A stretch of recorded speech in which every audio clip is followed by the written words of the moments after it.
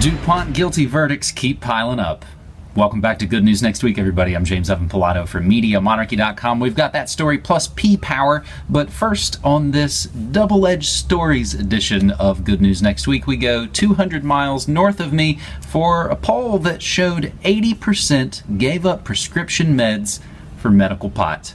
This via the York Dispatch. A recent survey conducted by the Center for Addictions Research in British Columbia showed a staggering 80% of nearly 500 adult medical cannabis users polled reported giving up prescription medications in favor of marijuana.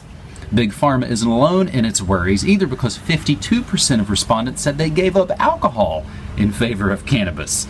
Imagine having the alcohol and pharmaceutical industries working together for the singular goal of preventing a plant from legally reaching consumers. Now, it's almost time to harvest the beans, as you can see from behind me, and Frankie's showing off again on these outdoor editions of Good News Next Week. But what I'm talking about double-edged stories here is what we kind of called on New World Next Week not unmitigated good news. The flip side to this is, of course, the rush is on for Big Agra to sell you GMO pot. They initially would deny it, but of course it's true.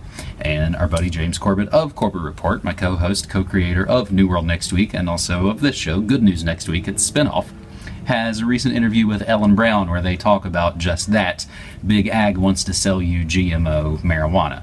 But again, this is why the California law that they're going to vote for probably this fall is a bunch of garbage, and it's a big command and control kind of law. Very much different from the law that we did actually pass here in Oregon that's much more beneficial to the regular people, where you are allowed to grow a lot and possess a lot. And it's also the industrial farming aspect of it as well. So that bill would need a lot more Oregon and a whole hell of a lot less California for it to be anything worth voting for this November. And again, one of the best parts about the deal here in Oregon is that I can still get weed from my dude who grows it legally, organically, and there ain't no middleman.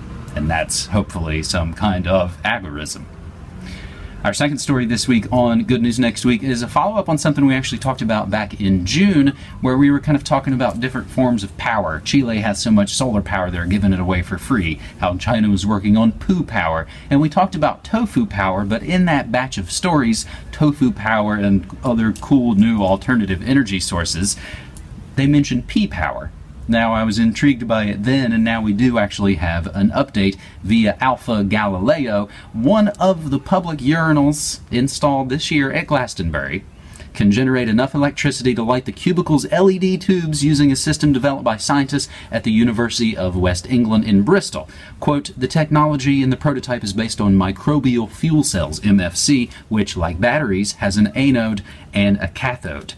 This explained by Irene Marino, who's a researcher on the team, thanks to a grant from the Bill and Melinda Gates Foundation. And there comes our double edge to this story, that again, we see the powers that shouldn't be, and obviously eugenics-obsessed, multi-generational serial killers like the Gates Foundation and their ilk. These are obviously good technologies, but bad people want to get involved with them. Why is that?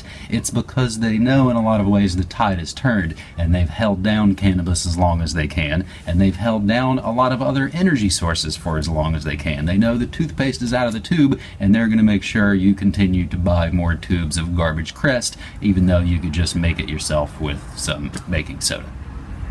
That analogy for the way this world works is actually a very useful one, because you can just make your own toothpaste. One of the other related stories to this, as long as we're talking about double-edged science, glowing fungi research could lead to trees lighting our streets, like the bioluminescence of mushrooms and the like. Which sounds like a fantastic idea until you realize the reality is, oh, you mean you're going to make GMO trees that line the streets and glow.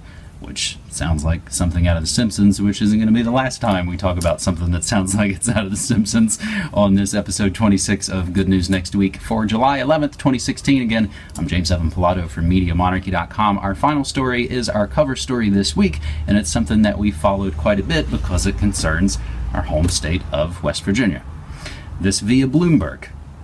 DuPont was found liable for a man's testicular cancer in the second lawsuit to go to trial in 3,500 lawsuits over a toxic Teflon chemical found in Ohio and West Virginia waters. This libel verdict, for which spin-off of DuPont, Chemours company, had agreed to bear the cost. Chemours, Chemours.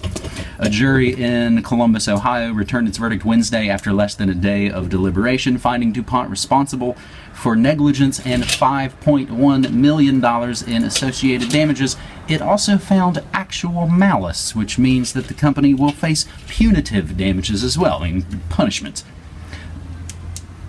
They should be punished.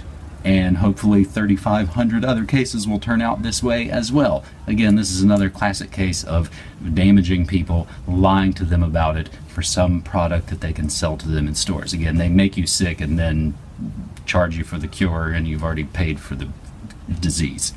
Mangling that analogy, but suffice it to say, this is good news. But who's this Chemours Corporation I've never heard of before? Oh, there's a good reason you've never heard of them before.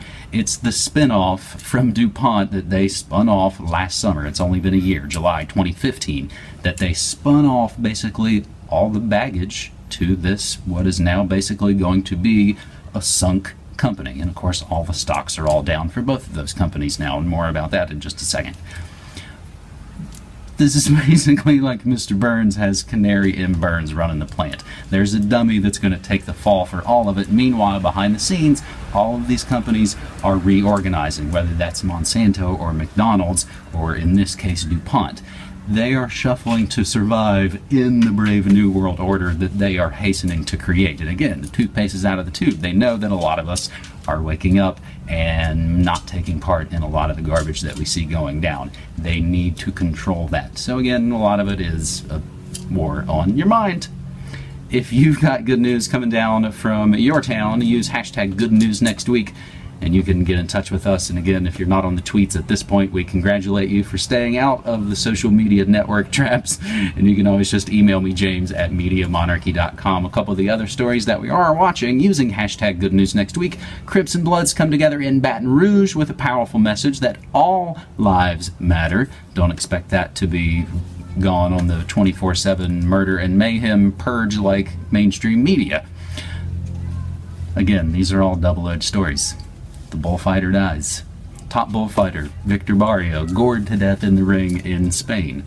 Not something to exactly celebrate the death of someone, but like Morrissey said, hooray, hooray, the bullfighter dies, because we all want the bull to survive. Netherlands has empty prison problem, the Washington Post writes about, but it's a little more complicated than just black and white. A lot of it has to do to their policing policies, and it's not just simple enough to say, oh, well, it's some, libertarian wonderland and everybody's free to do whatever. It's not really quite that simple, unfortunately. Meanwhile, as a case of Stockholm Syndrome, Texas inmates break out of jail to save the life of the officer guarding them. They were in kind of a little holding tank, and they could see that the dude guarding them had a heart attack and was keeling over, so they actually busted out of the cell and saved the dude's life. The only story this week on your Good News Next Week that isn't a double-edged story or a not unmitigated news story, and it's the same way we ended last week's episode, and it's more research showing being good makes you feel good. 5 ways that helping others helps you. And the name of the research, and we'll include this in the show notes, and again, everything we say and play is included in the show notes. Pro-social behavior mitigates the negative effects of stress in everyday life. It's the title of a boring white paper, but it can also be the title of your not boring life as we try and use these episodes to learn our way forwards, to celebrate some of the ways we're winning, to share ideas about what you're doing in your own backyard. And again, I appreciate when you leave the comments and share and do all that good stuff, as long as we're still using all these controlled social media networks. Again, I do run my own website, not controlled by any other thing, and I've done it since 2005. It's MediaMonarchy.com/support. And we are listener supported. PayPal, Patreon, Bitcoin, a post office box. As I say, if you can give a little, I can give a lot. And I do the morning news every weekday morning at 9 a.m. Pacific time via MediaMonarchy.com/listen. And we do a daily DJ set at noon as well. So that's 2 live shows every weekday that we do live for free for you. And we also, of course, do the weekly New World next week and the Good News next week and all the other hopeful interviews and collaborations that we seek to keep working on and building on. This has been Good News Next Week for July 11th, 2016. I'm James Evan Pilato from MediaMonarchy.com, reminding you, as always, my friends, don't hate the media, become the media. Take care.